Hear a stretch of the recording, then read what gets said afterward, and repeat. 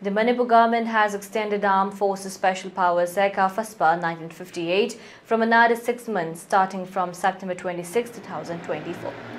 This decision applies to most of the state but excludes areas under 19 police stations.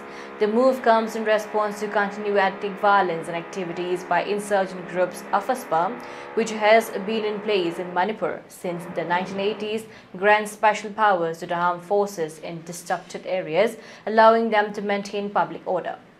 The decision to extend AFSPA was based on ongoing unrest and security concerns, with authorities citing that it is premature to reassess the disturbed area status due to the complex situation on the ground.